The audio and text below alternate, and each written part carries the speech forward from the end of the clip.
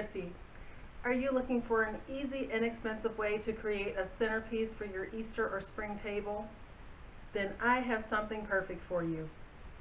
If you're new to my channel, please click the subscribe button down below.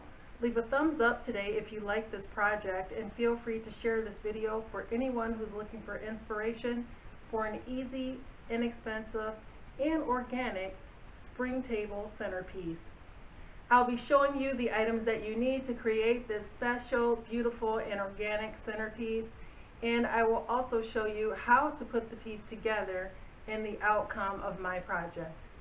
Stay tuned, and thanks again for watching. For this project, I'm using 3 bunches of carrots. The ones that I've selected are organic because I wanted the ones with green tops to them. I have a large knife, a vegetable peeler, which I may or may not use, a vegetable brush to clean the carrots if I decide not to peel them. I also have 2 different glass containers, a large one and a smaller one, both of which I bought at Goodwill for $2 for the pair. If you can't find a smaller one that will fit inside of your larger container, you can always use a plain clear drinking glass.